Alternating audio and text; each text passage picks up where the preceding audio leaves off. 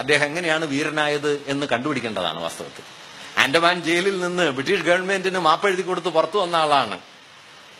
പരമകാരുണ്യത്തിന്റെ ഉടമയായ British government എന്നെ വിട്ടയച്ചാൽ ഞാൻ ജീവിതകാലം മുഴുവൻ ബ്രിട്ടീഷ് ഗവൺമെന്റിന്റെ ദാസനായി പ്രവർത്തിക്കും. എന്നെ വിട്ടയച്ചാൽ എന്റെ അനുയായികളുടെ മാത്രമല്ല, മറിച്ച് ഇന്ത്യയിൽ മഹാഭൂരിപക്ഷം വരുന്ന യുവാക്കളുടെ പിന്തുണ ഈ സർക്കാരിന് ഉറപ്പുവരുത്താൻ എനിക്ക് കഴിയും എന്നൊക്കെ പറഞ്ഞിട്ടാണ് സവർക്കർ ജയിലിൽ നിന്ന് പുറത്തു പോകുന്നത്. പിന്നെ എപ്പോഴും അദ്ദേഹം വീര സവർക്കറായി.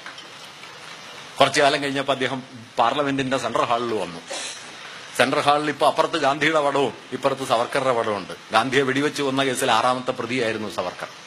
ആരുടെ രാജ്യമാണിത്? അങ്ങനെ സവർക്കർ ഇപ്പൊ ഇപ്പുറത്തുണ്ട്. മഹാത്മാ ഗോഡ്സെ വരാനിരിക്കുന്നു. ഞാനിത് മുമ്പ് തമാശയായിരിക്കും എന്നാ കരുതിയത്.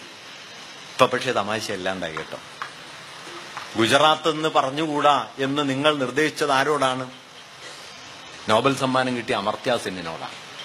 നമുക്കിത് വാസ്തവത്തിൽ 2 കൊല്ലം മുമ്പ് സങ്കല്പിക്കാൻ പറ്റുമായിരുന്നില്ല.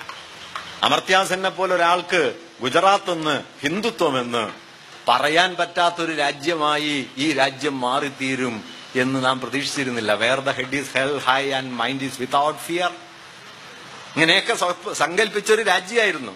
ഉന്നതമായ ശിരസ്, നിർഭയമായ മനസ്സ്. എത്ര കാലം നമുക്കിനി ഇതുപോലെ യോഗം ചേരാൻ കഴിയുന്ന വാസ്തവത്തിൽ എനിക്ക് നല്ല സംശയമുണ്ട്. അവസാന പ്രസംഗങ്ങളാണ് ഒരുപക്ഷെ, അതുകൊണ്ടാണ് അഞ്ഞു പ്രസംഗിക്കണത്. പറയാനുള്ളതൊക്കെ ഇപ്പൊ പറഞ്ഞു തീർക്കണം. അങ്ങനെ ഒരു രാഷ്ട്രം അതിന്റെ വിപരീത ചരിത്രത്തിൽ നീങ്ങിക്കൊണ്ടിരിക്കുകയാണ്. നോക്കൂ, 29 പേർ പശുവിന്റെ പേരിൽ കൊല്ലപ്പെട്ടു കഴിഞ്ഞു. നമ്മെ കാര്യമായിട്ടൊന്നും ഇത് അലോസരപ്പെടുത്തിയിട്ടില്ല. 29 പേർ 2002-നും 2014-നും ഇടയില് ആത്മഹത്യ ചെയ്ത കർഷകരുടെ എണ്ണം 3.5 ലക്ഷമാണ് ഇന്ത്യയിൽ.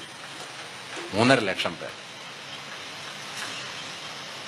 ദിലീപിന്റെ വിവാഹബന്ധത്തിന് എന്ത് സംഭവിച്ചു എന്ന ഉത്കണ്ഠയുടെ 100-1 നമുക്ക് ഈ 3.5 ലക്ഷം മനുഷ്യരെ കുറിച്ചുള്ള ഉത്കണ്ഠയായിട്ട് വന്നിട്ടില്ല. ആരുടെ രാജ്യമാണ്? ഗാന്ധിയോട് ഒരിക്കൽ ചോദിക്കണ്ട്. ദേശീയത എന്ന ആശയം തീപിടിച്ചു നിൽക്കുന്ന സമയത്ത് ഗാന്ധിയോട് ചോദിച്ചു,